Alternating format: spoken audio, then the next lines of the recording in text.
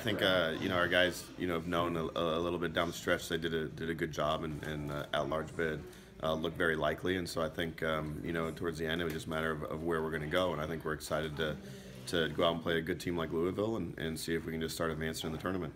When we talked about it in the summer, it's just something you're talking about. And then as we started accumulating wins and started getting, and we worked our way up in the rankings. We didn't start off in the after the first few weeks of the season, we'd lost a match to Auburn, so we weren't in a great position, but we weren't in a bad position, but we had a lot of work to do, and so we just started talking about working our way through it, and that's what the guys did. And we had a tough road trip out in Texas, but I think after that we really started playing our best tennis.